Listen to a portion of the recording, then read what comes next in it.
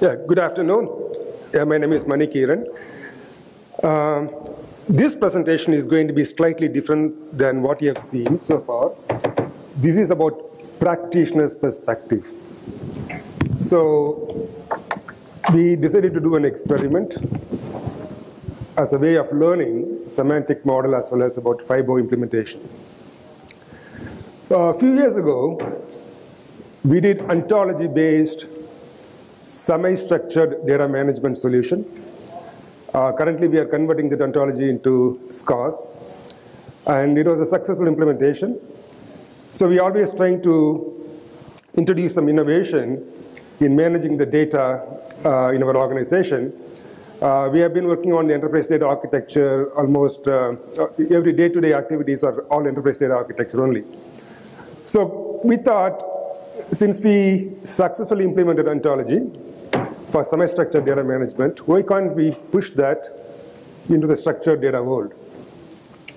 That's how this project started. So I'm here with two of my information architects, Keeran and Preeti Sharma. Why 3 people for a simple presentation, 30 minutes presentation, right? This is a journey for us. We are just beginning the journey. It is going to take some time. It takes a village for a significant amount of journey. That's why we are starting like this. This one. Okay. I'm going to start with this enterprise architecture diagram. It is a very generic diagram. You might have seen this in your own organization or somewhere else, different variations. On the left-hand side is the sourcing of the data. On the right-hand side, on the right, the consumer of the data, right? So in the center, enterprise repositories. In the center place, as well as the right-hand side, is more focused on data. They're all data-centric applications in any organization. On the left-hand side, especially on the top, the OLTP and other applications are very process-centric applications, very important applications built to solve a particular business problem, highly optimized for that function. The process and data are very tightly interlinked.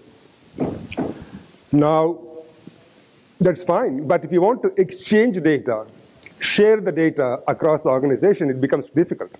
Because without the context, we can't read the data. So there is a 90s, when there is a lot of distributed database application built. That's how it exploded. Now, in last decade and a half, when we started building enterprise data warehouse, ODS solutions, their data was trying to come to ODS, and the brunt of the work was taken by ETL. The transformation, business rules, all those information. But that didn't work. It became a very expensive proposition. So, okay, transaction data can come to ODS or data warehouse. Let's build an MDM solution in the last few years to integrate the data at the context level, at the master data domain level. And then it was sent to, let's say, ODS for master data, to the data warehouse, conform dimensions, class schemes, all those things. So we thought if MDM solution is the one that is going to give the context to the transaction data, why can't you apply the ontology there to bring some smartness into MDM? That is the genesis of this particular experiment. So what is MDM? Let me not go into the detail. It is a truth about a particular data domain like product or client or instrument. Everybody has their own definition. But one thing I would like to highlight here is the semantic consistency that even Gartner defines that. So that means if you have to bring the data from disparate sources, it has to mean this. You need to understand what the data really mean. The semantic consistency is very important. So it is very sweet spot for us in applying the ontology. So in any real-world problem, when you build the MDM solution, the first problem we are going to see is the data silos, right? Everybody has built their own application, highly optimized, functional, process-oriented. It can be based on a business line, like equity versus fixed income, or organization itself different geographic location or subsidiaries, or it can be based on a function, a trading system versus an accounting system or a marketing system. So all those data silos have to be integrated to build a MDM. For example, a typical use case, I want to know the counterparty ID. The counterparty ID may come from multiple places. A third-party system like a Bloomberg, or a back office system, or a front office system, or a trading desk, all may have different IDs for the same counterparty. Also, we don't know what they mean by an ID. Do they really mean the same thing or not? So we need to bring them, scrub them, clean them, master them. So the problem is multiple identifier, inconsistent class scheme. All those have to be resolved at the master data management level before the data can be exchanged for downstream applications, right? So this is one example. We don't want to go through a lot of examples, but we put all of them into 3 categories. One is rationalization, classification, and standardization. So rationalization is bringing data from multiple systems like trading and portfolio system, remove the redundancies, and rationalize them and keep them in the repository, MDM repository. Classification is making sure the MDM system can accommodate multiple perspectives, multiple viewpoints, regulatory view versus marketing view, for example. So we need to make sure that we capture them. The standardization is a particular legal entity may play multiple roles, may deal with multiple securities, multiple transactions. All those have to be standardized. If you don't standardize, then all the downstream system may have inconsistent way of using the same data. So it's less usable. So in a perfect data model world, it is really difficult to accomplish this one if you want to have a perfect data model in the traditional technologies. The expensive part of MDM is the initial phase, requirements engineering and design, and there is a disconnect between requirements engineering and design. The problem is we have data silos. That means we are talking to multiple business partners. They have their own language. So we need to understand multiple languages and come up with a common language. We need to capture their commonalities as well as variations in our model. And then we have to show it back to them, entity relationship diagram, and they may not understand our design either. So unless you test the MDM system way down doing development and testing, we are not really sure we captured the real knowledge or not. So to eliminate the expensive requirements engineering, we thought let's bring ontology-based modeling technique, easy to capture, easy to visualize, easy to communicate with the business. Based on the RDF and OWL technologies, there is a very good infrastructure behind it. And we thought, use FIBO for this. You don't have to start from scratch. Don't reinvent the wheel. Use the FIBO to explain and capture the differences or customization that we need to make. That's how we started.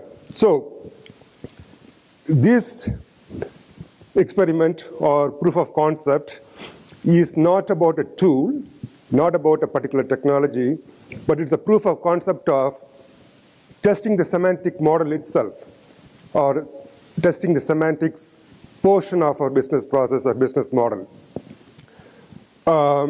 So this whole presentation is about a laboratory report, you can say. So if this laboratory report experiment is successful, then we have to do a field study. That is the journey that is going to take us along. And if we find interesting result, we'll come back to some forum to show the results. Now I'm going to give it to Guy to quickly explain the proof of concept methodology we follow. I'm going to share our experience, our POC experience. What we did was we did semantic testing, which means we did not have to perform the technical testing. So what we did is we played with Protege. By playing with Protege, we imported FIBO ontology directly into our protege environment as a data model, as a complete set of data model. And we populated sample data. We created sample data considering some of the business situations we encounter during our everyday life project. And we query through that data store. So first step is importing FIBO as a data model. Here are two perspectives. First thing is we imported data model. We did not create any data model from the scratch. Instead of collecting user requirement and defining data dictionary, data element, instead of doing that, we just imported FIBO from EMD count site and then OMG site. So definitely we don't have a full set of ontology yet because the FIBO is an ongoing effort, but still we have a very nice resource as a starting point. So once we imported the FIBO into our protege environment, we could visualize it using our protege plugins, and then we could have a discussion with our potential business users, and validate the model, discuss upon it, and we try to make it more fitable to our business practice by adding new ontology, modifying it, and tweaking it. Once we did that, next step was populating sample data, creating sample data, considering some of the real business situation. So we created some named individual into that ontology as a new data instance, and we added property assertions to describe that entities. And here we could also observe very interesting perspective. Actually, in a traditional approach, this is where we encountered all those three problems: rationalization, standardization, and classification. Because within relational database, data mastering actually means we need to sketch in all the data from the multiple silos into one certain data schema. So during that phase, we usually lose much part of data context, data semantics. But within this approach, we don't need to do that. Because integrating data, populating data means we are adding new information, new knowledge as a statement. So we are just adding statement by statement, not losing any context, and we still have a very nice set of data. The final step is querying. One of the things which excited us very much was within this ontology world, we can use inferencing functionality. So we choose DL query as our main querying interface. We use it combined with the Hermit regional. So we compared two approaches from the querying. One from the traditional SQL world, and the other one from this inferencing world. So to prove this really works and it can change our like data modeling life, the data management practice, we brought up with some competence question. We did main testing queries that we encounter while we are implementing many business reports. But for this particular presentation, I brought up some very specific question which was asked by Dodd-Frank Act. In the financial industry, everybody knows that this regulatory framework is the main driver for the master data management challenge. Whenever we come up with a new regulatory regime, we need to implement new analytics, new reporting, and we need to change some of the master data management perspective. How can we see that new challenge? We saw that challenge in two perspectives. First one is top-down perspective. Top-down perspective means when new regulatory requirement comes in, it is asking us to answer some specific question, like a total exposure situation. So what is your total exposure to a certain counterparty? When you ask this question, we need to go through all the information that we stored in our database, and we need to find all the relationship between them, and we need to pull out all the relevant information at the same time. On the other side, there's also bottom-up perspective. We have a business expanding every day. We are having new securities, new strategies, new account, new product every day. And then everything is just siloed. But still, we need to combine every information into certain criteria to meet a certain regulatory requirement. So from here, I'm going to hand this over to my colleague, Preeti Sharma. So she's going to share our observation on top-down example. Thank you, Guy. So I'm going to talk about the top-down example, the first competency question about the total exposure. So before I delve down into the details of what we did in the POC, the total exposure question, why does it come from the regulatory reporting perspective? So after the 2008 crisis, as we know, in 2010, the Dodd-Frank Act was signed, and it brought in many regulatory reforms to make more transparency, or to bring more transparency in the financial industry. So one of the, or some of the common themes these regulatory reforms had was that you need to know who you're dealing with. You need to know your legal entities, your counterparties. You may be dealing with the counterparties with the same legal entity in multiple roles. That legal entity may be a security issuer, it may be a counterparty to your contract, it may be the obligor or a broker. So the same legal entity can play multiple roles. And also you may be dealing with certain subsidiaries of a legal entity where these subsidiaries have enhanced ratings or some hidden sector classification which you're not aware of. But in order to make sure that you understand them in case they default, so it should not have like a lot of negative impact on your business, you need to really understand them. So what do you need to know about them? So you not only need to know who that legal entity is, what is the legal entity identifier, you also need to know what their legal and corporate hierarchy looks like. What are their subsidiaries that you may be dealing with through your contracts, through the transactions? What is their credit rating profile? What certain sectors, industries, or countries they may have exposure to, because indirectly you would also have the exposure to those sectors and those countries. And there are many more things that you need to know.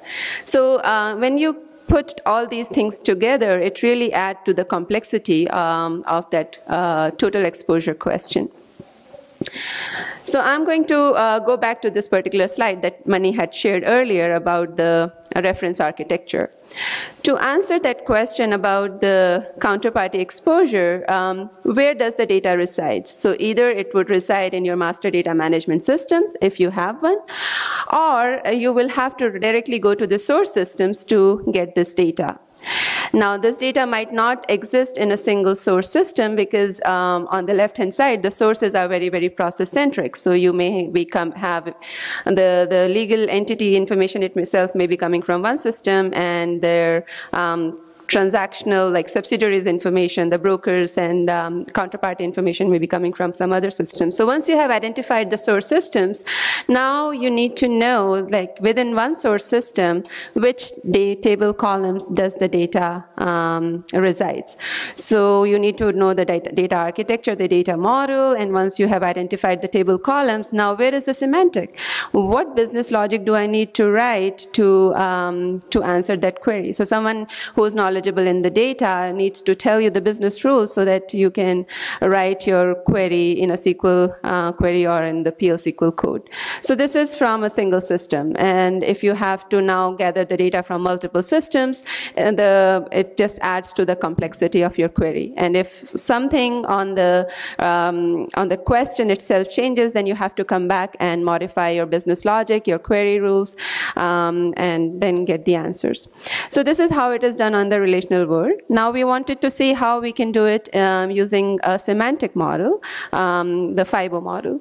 So we used the FIBO ontologies, and we basically used the business entity ontology and the security ontology. And we imported these ontologies in Protege, and we loaded some sample data, and specifically to look at, like, for the business, for the legal entity question, all those aspects about who the legal entity is, what are their subsidiaries, their sector classification, their domicile countries, and all. So after adding the data and using the relationships, after asserting those relationships, we could get this kind of graph, where in a single graph you could see that for a legal entity like Vodafone, what are the subsidiaries, what are the countries of domiciles, what are the various sectors, and some of these were asserted relationships and some of these were inferred relationships using Protege Reasoner. So within a single graph we could get to all the information about a legal entity. And if you have to now query, like what are the subsidiaries of a particular legal entity, just writing a single line of code, you are able to do it.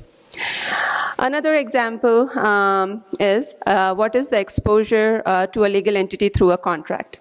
So you have a swap contract. The contract has two legs, and each leg has a counterparty. So this is what we have asserted in the model. Now, can I know, because of this contract, through these subsidiaries, what is my exposure to the ultimate parent, or what is my exposure to the sector of those ultimate parents? So what we did here was we introduced a new property, new object property, and we specified the business rules for that new object property. And by introducing this new object property, and by running the Hermit Reasoner, it was automatically inferred that for a swap contract, what is the contract ultimate party. And now the same thing, swap contract, swap legs, counterparties, and now we can, through inferencing, we can figure out what is the exposure to the ultimate counterparty. So to summarize, we can do the counterparty question through the relational data models. We are doing it today, but as any other company would be doing it. But we just wanted to see how it would look like using the FIBO model, and it looks quite promising. So we would continue our experiments with FIBO. And with that, I'm going to hand it over to Guy, who's going to talk about the second competency question of the bottom-up approach. Thanks, Preeti. Okay, so let me go back to bottom-up example. So bottom-up example was this. How can you rebuild, how can you reclassify existing like a product or financial instrument into new classification scheme to meet new regulatory regime? So here's some example. If you see this diagram, this bottom box, it shows us some of very typical classification scheme for financial instrument. I believe many of financial companies have some of code system like that. So when you design this classification scheme, like a grouping scheme, the main idea is this. We want to define this classification scheme at the most detailed level. So we can combine this bubble into a new classification scheme with a hierarchical structure. So we had the IRS, CDS, TRS, and the forward swaps and everything. And we believe that this should work going forward. But when Dodd-Frank Act came into play, here now we have a new concept, which is a cleared and uncleared swap. Before then, the swap was the swap. IRS was the IRS, and the CDS was the CDS. But from now on, we need to make a business reporting saying, okay, this is IRS, but also it's a cleared swap. This is a CDS, but also not uncleared swap. And what's the big deal? Why we cannot solve this problem in our traditional relational database? Actually, logically, it should not be a big deal. We can just add a new column, add new entity, and then everything should work fine. But reality is actually not work in that way. Because every step of changing data model for master data is very painful. Gathering requirement, designing entity is painful. For instance, what is a cleared swap? How we can define that? Can you just add a new column to existing security master? What do we need to define central clearinghouse? Then what is central clearinghouse? Is it a new entity or is it a subset of an existing legal entity? So every step takes a lot of time and we need to decide. And even though we finalized the design and approach, implementation itself is very painful because once we add new column to existing database, we cannot leave it as a null value. We need to go back to the older historical data and we need to fill up the column, which means we need a migration process. So for this reason, actually this type of data model changes that never happens in the master data level. What we did is we usually implement this complex business logic to classify cleared swap and uncleared swap in the presentation layer. So we can see this classification only at the business reporting. Actually, this is one of the major reasons why we cannot match two numbers in the two reports, even though they are actually meaning same thing. And the worst part is actually we are getting worse and worse. Because in the financial world, we have a very different type of data producer and data consumer. When you design master data, usually that happens from the front office side, which they are introducing new securities, new contract, new type of derivatives, and new strategy, new account every day. And when they design master data, if this meets only the some of the requirement from accounting side, it's just good enough to be used. But usually, the data consumers are like a product control, risk management function, or compliance. They have a very different perspective than data producer. So as long as we have this discrepancy between data producer and data consumer, we will have this bottom-up problem. Then how we could do with this ontology definition? Firstly, we introduced some of the FIBO definition related to this concept, and then we found this. Okay, until now within FIBO, we don't have ontology for central clearing house. So we've defined it. We just defined it as a new node. And then we defined that cleared swap means subset of derivative contract which have a central clearing house as a counterparty. And it automatically defines the concept of the cleared swap and uncleared swap. And once we extended that ontology, defining new classification is also easy. All we did is just we stated definition of the new classification as a new DR query, and we registered it as a new ontology. And now we have a cleared swap. This was quite a simple experiment, but from this small set of experiment was good enough to show us that this can be a new opportunity in master data management. Because we can, by leveraging FIBO and by accepting it as a new data model, we can reduce much part of our requirement engineering and design. So this can be actually change our life as a data modeler and information architect. However, actually we are in the very early stage of this experiment. So the remaining question is how can you build actual enterprise system out of this concept? How can you build a system which meets a service level requirement for enterprise-wide system? So that is the remaining question.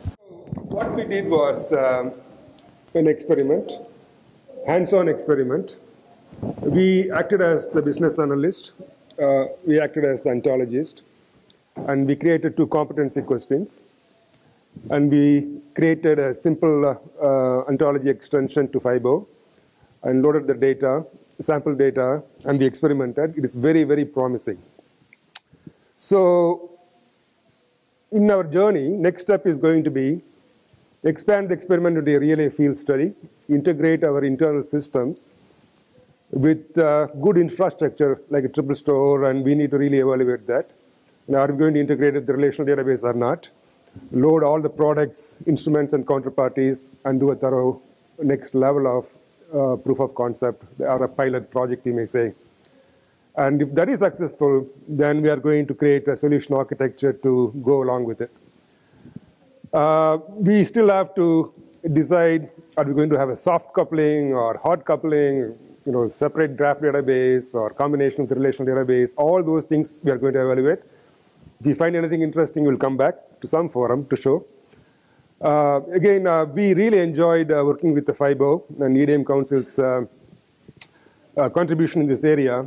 But to extend the ontology, the FIBO, in the areas of investment management, we are willing to collaborate with you, especially in the product instrument, other areas. And also, we request other partners to share the customization and implementation best practices so that we can grow together, create the knowledge together. Thank you very much. So before a question, let me also make some comments. So excellent presentation and excellent work, Franklin Templeton guys. Now, we're really interested in welcoming partnership and some of the work that you've done, identifying some gaps in FIBO that there are plenty because we're still very embryonic. And so some of the areas where it's important to fill some of those gaps is where we're looking for all of our partners to feed us information so that we can prioritize that. And we're developing a mechanism by which we can, I wouldn't say crowdsource yet, but I would say that we'll be accelerating and expanding the ability to feed input into the FIBO team so that we can capture the requirements. And this will be forthcoming as we further define our methodology and capabilities to capture that input. But also, most importantly, we are looking for partners to roll up the sleeves and partner with us in many of the FIBO content teams. So we have one in financial business and commerce where Elisa Kendall is heading that one up, and some of the areas for like clearinghouse, et cetera. If it's not already there, it needs to be there. Yeah, thought so. So we got that one. But derivatives is an area where you guys have done work, and we've done a lot of prototype work, which will be interesting to stay tuned tomorrow. Where State Street did a proof of concept in derivatives, so we should get you guys together. Absolutely. So this was really good. So any other questions? Yes. Can you give me an idea of how much is there for behind building such a proof of concept, and how important was the knowledge of FIBO when you started? Sure. See, we have been working in this industry for a long time, so we understand the business processes and the business domain very well. You don't need to have a lot of knowledge of FIBO, but you should be willing to do jump in and start swimming by looking at the documentation and play with it. So initial playing around with the FIBO is the difficult thing, the first 4 weeks probably. It's not difficult. It is kind of sadomasochistic, right? You need to enjoy it. But the whole thing maybe 6 weeks. Yeah, 6 weeks it took for us to, from scratch, 3 of us. Yeah. Okay, thank you very much. Thank you.